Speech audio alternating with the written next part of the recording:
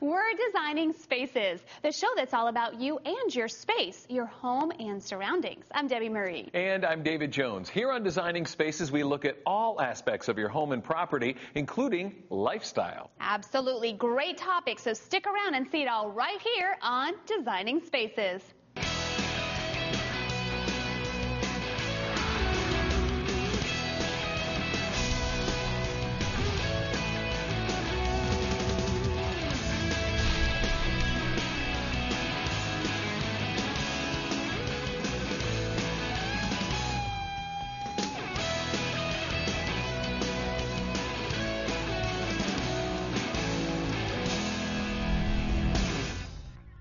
Okay, today we start designing spaces dealing with child safety. Now, how safe are the outlets in your home? If there are little ones about, you probably have those plastic caps on the outlets not in use. Well, guess what? They're not all that safe. There is a way to ensure outlet safety, though, and we have the story. Take a look.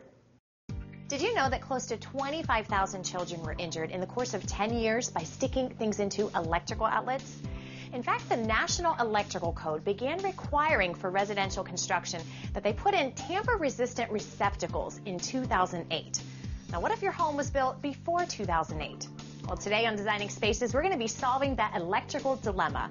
And joining us today is Michelle Salambini, who is product manager for tamper-resistant receptacles with Cooper Wiring Devices. Michelle, welcome to Designing Spaces. Well, thank you for having me. Okay, now I know a lot of times when it comes to do-it-yourself projects, especially electrical projects, a lot of people get scared and they think, all right, this is too much for me. Maybe I need to hire a professional, right? Right. Electrical work can be very scary, but it doesn't have to be. In a few minutes, I'm going to show you just how easy it is. So what makes a tamper-resistant receptacle resistant, and why is it so important? First of all, if you think about a receptacle, and when you plug a plug into a receptacle, you've got metal parts going into a receptacle that connect with the metal parts inside, and that is what completes the circuit and allows for electricity to transfer. So whatever you've plugged in is now on.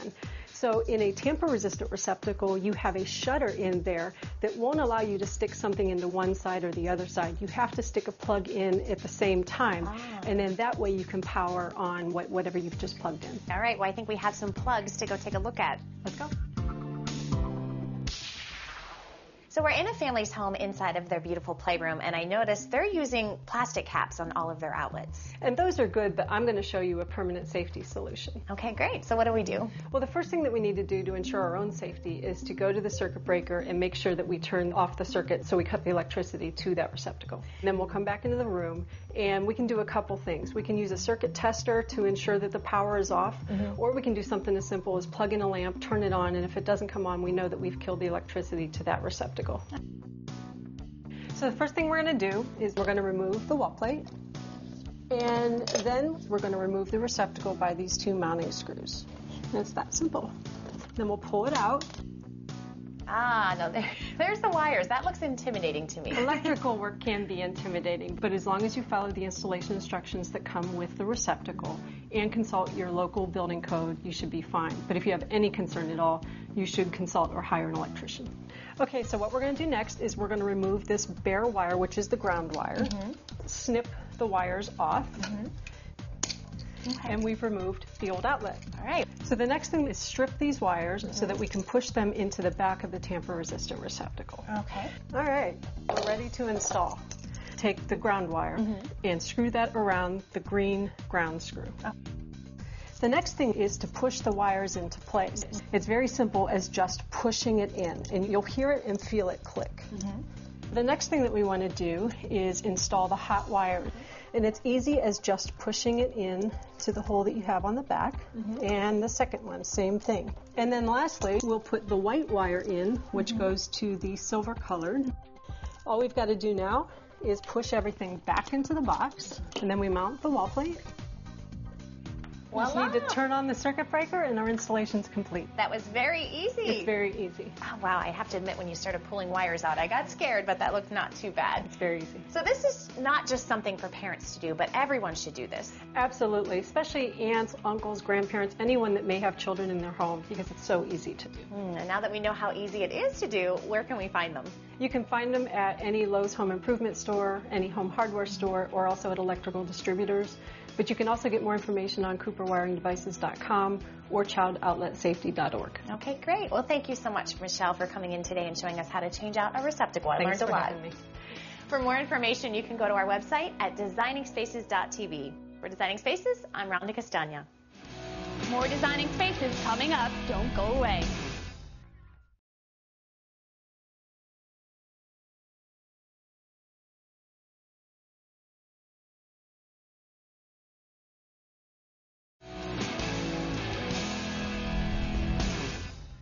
More great ideas coming up. Right here on Designing Spaces. The backyard. It's the perfect place to relax with family and friends. And some of our favorite backyard parties revolve around the pool.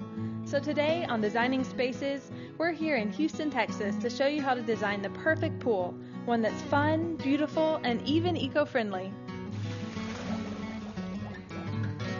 Inviting, isn't it? Well, this might just be the perfect swimming pool. It's got great ambience, it's a joy to swim in, it's easy on the pocketbook, and it's earth-friendly too. How can it be all these things? We're going to find out from Kevin Petusik from Hayward Pool Products. Hi Kevin, great to have you on the show. Thanks for having me on. With so many homeowners moving over to a greener lifestyle, people are buying more efficient appliances and remodeling their homes with newer materials. So a swimming pool would be the last place we'll consider in terms of going green. So how can we make the pool eco-friendly but still a center for family fun? It's really simple. I'm going to show you how to create a backyard environment that's suited for the entire family while minimizing maintenance costs and making sure it's environmentally friendly. Great, so let's get started. Okay.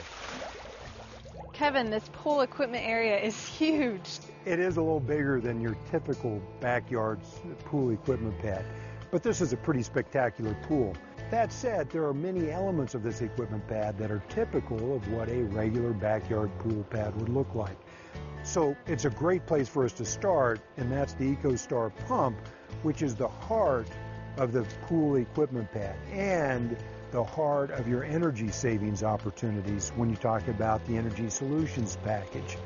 So what's unique about the EcoStar is it's a variable speed, which means that you can adjust the flow of water that the pump's delivering. On a normal pump, the majority of the time it's running at high speed, it's either on or it's off, and at that high speed, much of the time when it's just in filtration, you don't need that much flow. So with a variable speed pump, you slow down the flow, so the majority of your energy is going to moving water. So the EcoStar offers up to 90% energy savings, and that means that you can actually pay for your new pool pump within the first year of use. It can be installed as a standalone pump without a pool controller because it has its control capability right on the pump, which means it's also great for retrofitting to an existing pool for all that energy savings.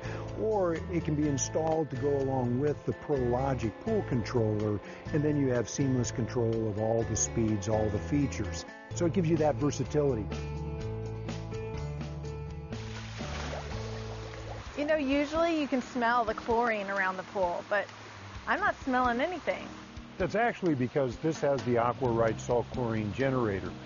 Rather than using conventional chlorine that you buy at the store, this manufactures its own chlorine from salt that you actually put in the swimming pool. So it always manages the appropriate amount of chlorine to make sure that you have great sanitized water. And in addition to that, you have this incredible water quality. It gives you this soft, silky feel. So you don't have the itchy skin, the red eyes that are typically associated with chlorine, and as you say, you don't have the smell. One of the biggest chores about maintaining a pool is just cleaning it. Well, not with this pool, because it has the Tiger Shark. So this is the Tiger Shark. Cool. Unlike most pool cleaners that can take up a lot of energy, the Tiger Shark operates on just a little bit more than what a 100-watt light bulb would operate on. So a Tiger Shark can actually pay for itself in as little as a year because of those energy savings. One of the additional features is it also has a little remote control. So if like you're having a dinner party and all of a sudden the guests are showing up and you realize that you actually have some leaves over in the corner of the pool, you can throw the tiger shark in. You can actually direct it over to where specifically it needs to get cleaned up. Then bring it back over to the side and you take it out for when you have your dinner party. One of the great things about this pool is nearly every feature is being managed by the pool controllers. So you want to turn on your pool lights, you want to turn on your heaters, you want to adjust the temperature of the spa while you're sitting in it. You can do it with your handheld remote control. One of those other nice things is, back to that dinner party, so you're sitting down, you're having a nice quiet conversation with friends. You may not want Niagara Falls going on in the background. So you can scroll over and you find the waterfall button and you actually turn off the big waterfall so it brings down the sound level in the pool. It's truly about managing the ambiance of the backyard. So automation is definitely convenient, but is it also a green feature? It is very environmentally friendly.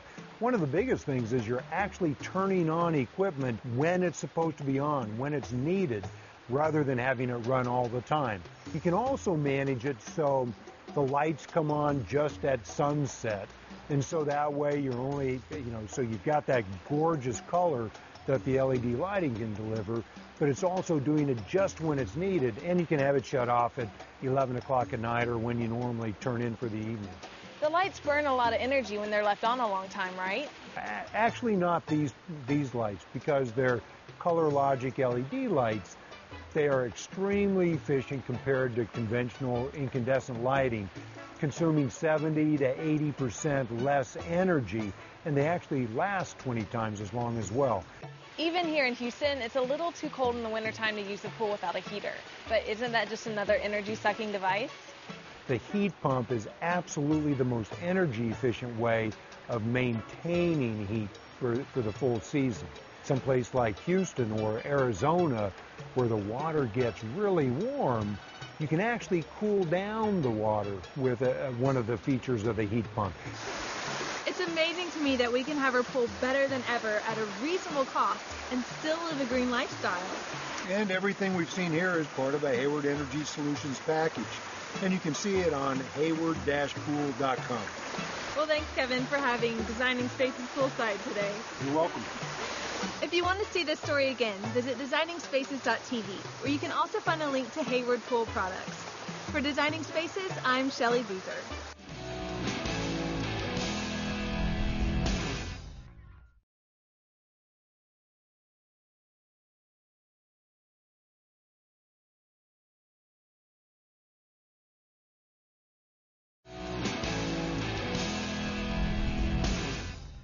Obtaining an electrician when you really need one can be frustrating. How do you know what qualities and expertise you should look for when hiring an electrician? And is there a way that they can inspect the house for possible problems down the road? Well, to learn about electrical services and securing your house against potentially expensive and dangerous electrical problems, here's Rhonda Castagna. Your home's electrical system can be the most used mechanical system in your home and is often the most overlooked system in your home. When you're ready to install anything electrical or realize there may be a problem in your home's wiring, you need more than just a handyman. Designing Spaces teamed up with one group of professionals who have some very good advice on what you should expect from an electrician. My husband and I would notice that some of the lights in our house would dim throughout the day for no reason. We thought it was our imagination, but then finally, one night, part of the house went dark. It was a circuit breaker. After this happened several times, I noticed that one of the lamp plugs was hot. My gut feeling told me that this was a safety hazard for my house and for my family. So we know we needed an electrician.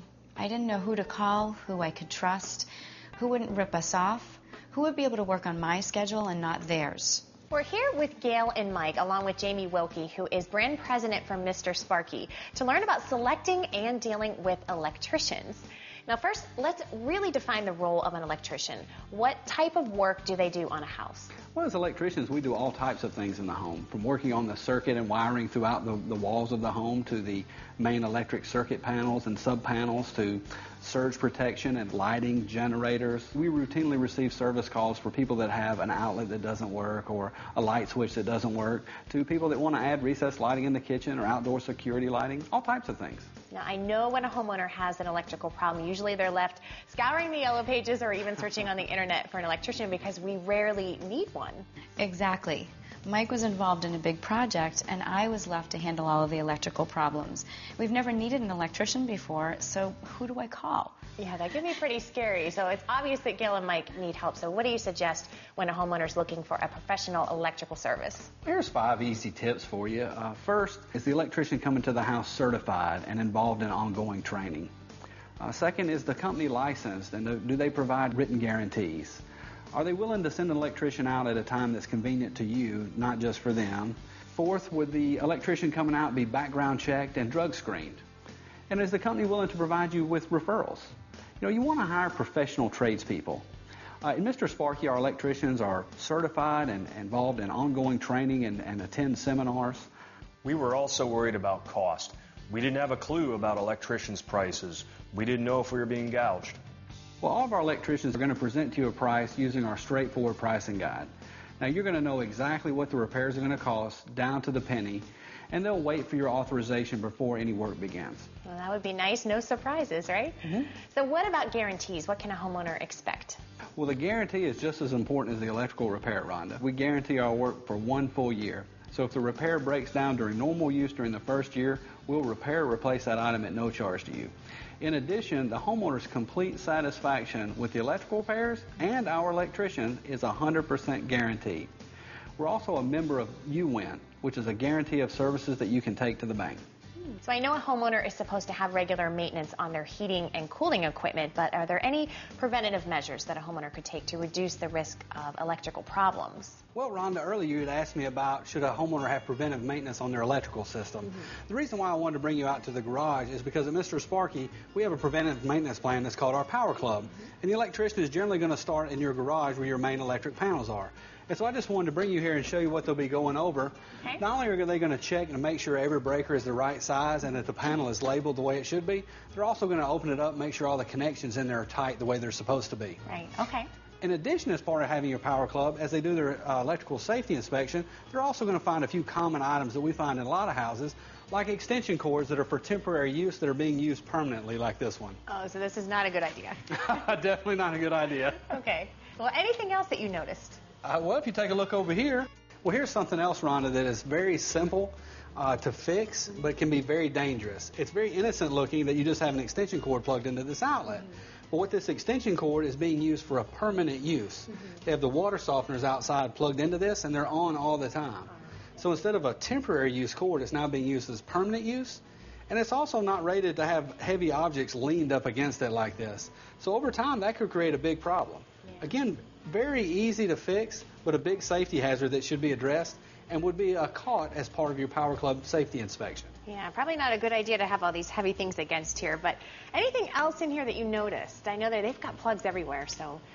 Does that look good to you? That looks a little scary to me. And Rhonda, this is something else your electrician is going to take care of for you as part of your Power Club maintenance plan, is your smoke detectors you see here. Oh, right. They're actually going to test all the smoke detectors in your home, and they're also going to replace all the batteries while they're doing that. Something else they're going to do is they're going to test and make sure that that smoke detector hasn't expired, because a lot of people don't realize smoke detectors expire every 10 years. Well, I didn't know that myself. So if I wanted to check and see if my smoke detector is expired, how would I do that? Well, that's actually something you should leave to a professional electrician, because you actually have to take the smoke detector down to check that. So just make sure you have your electrician check that out for you. Right. Sounds good. So what else do we need to look at? Well, come here. Let me show you. Okay. Well, Rhonda, this is another area your electrician will find for you on his electrical safety inspection. This is a common area where a person would want more light. And a homeowner thinks they can just replace a light bulb with a higher wattage light bulb, but that can actually create a lot of problems, because the higher wattage produces a lot of heat, and that heat can derate the wires in the fixture as well. And this is a common problem we see right here. Yikes. That last tip sounds like us. It sure does. We're going to set up an appointment right after this show. I think that's a good idea. So where can our viewers find out more information? Just visit our website at mrsparky.com. All right, and we'll also put a link to their website on our website at designingspaces.tv, where you can review any part of this show again. Gail and Mike, thank you so much for allowing us into your home. And at least tonight, you can rest a little easier knowing that your home is going to be made electrically safe. And thank you so much, Jamie, for all of your great advice. Thanks. It was a pleasure being here. For Designing Spaces, I'm Rhonda Castagna. See you later.